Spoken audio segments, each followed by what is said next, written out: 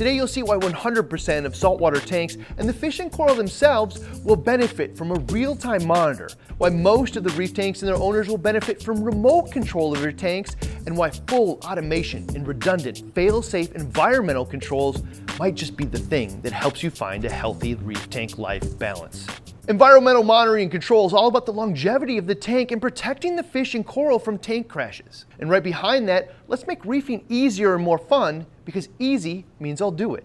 Each of the three Apex models approaches these goals differently. The Apex Junior is a standalone environmental monitor that tracks water level, chemistry, leaks, temperature, and power with real-time notifications when something's going catastrophically wrong with our tanks. Would you want to know if the tank's temperature was 85 and rising, 75 and falling, a pH of 8.5 or 7.4, my sump is running dry, my return pump stopped pumping water, ATO empty, water's filling my stand or on the floor, or the power's out and the entire system's down? 100 out of 100 reefers just said yes, these things happen to us all, often multiple times, and the fish and coral would certainly like us to know as soon as possible. That's the value of a real-time monitor like the Apex Junior. We get past the necessity that we're home, awake, or happen to stumble upon these problems. Instead, local, audible alarms and real-time notifications, regardless of where I am, via text, email, or push notifications on my phone.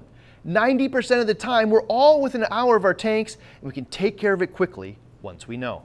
The Junior also gives you access to the Apex Fusion app with features like a place to enter your test kit parameters to track and graph trends, as well as schedule maintenance so we don't forget about it.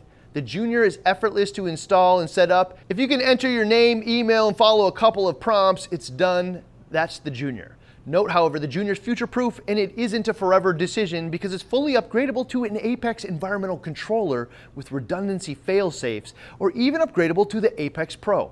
What about the Apex controller? Who is this for? The main addition here is a smart power bar we plug our gear and environmental controls into.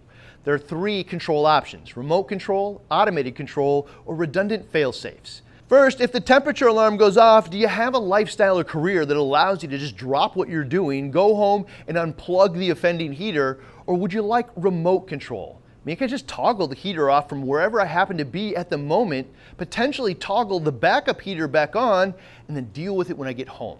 I think a lot of us likely fall into this category. I am my tank's backup controller, but I can do it remotely, timely, and easily. However, there's also what controllers are best known for, which is automated control, meaning rather than manually toggle off that heater, the Apex just recognizes that the temp is higher than it should be, turns off the heater and other offending gear, and then notifies you that you should look into it when you get home. This is the part that most reefers miss. What you're really implementing in this case is redundant, fail-safe environmental controls, meaning our heaters, chillers, lights, pumps, and all the other gear have their own low-cost environmental controllers designed to turn them on and off as needed to support the fish and coral in the tank. It looks like that box on your heater, the control box on your pump, lights, timers, and everything else in the tank. However, trusting that 50-cent thermostat and controller on our $30 heaters has a poor outcome for the fish and coral. A when, not if gamble. Redundant automated controls works with a controller like an Apex serving as the primary command center, turning the reef support gear on and off to maintain our desired environmental parameters. The secondary controller, such as the heater's own controller, serves as a secondary backup. The gear only turns on and off when the Apex and the heater's other own controller agree with each other. If either fails, a heater will not turn on and nuke the tank. It will then, of course, tell you that this has happened so something can be done about it. That's environmental redundancy and the best path available. The smart power bar also enables more advanced monitoring by monitoring power consumption as a precursor to problems.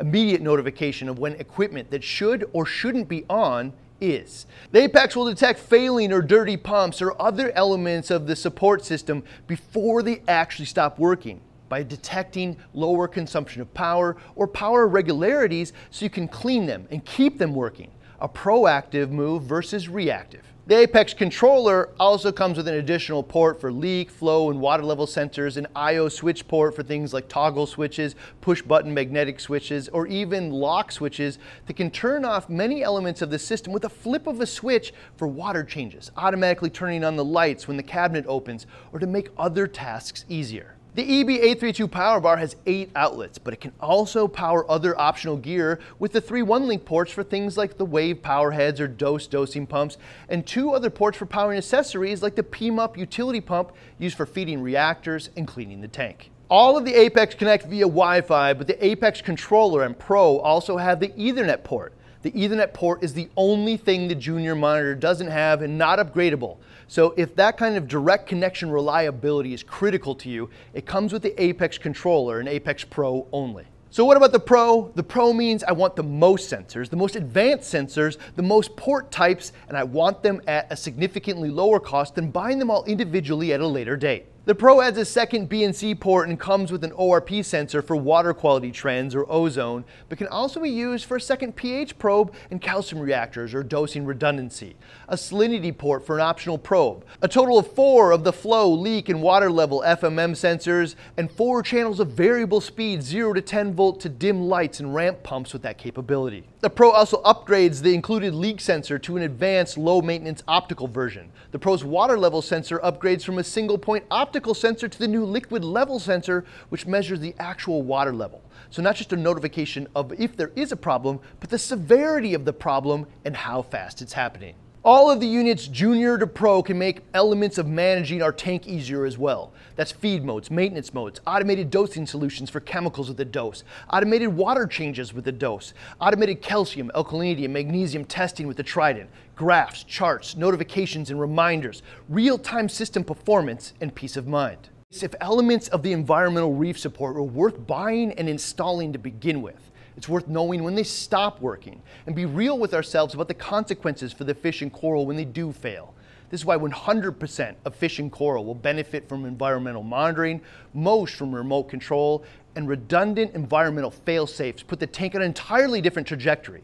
The animals are no longer reliant on just a heater's controller never failing, or that we just happen to be standing there when it does.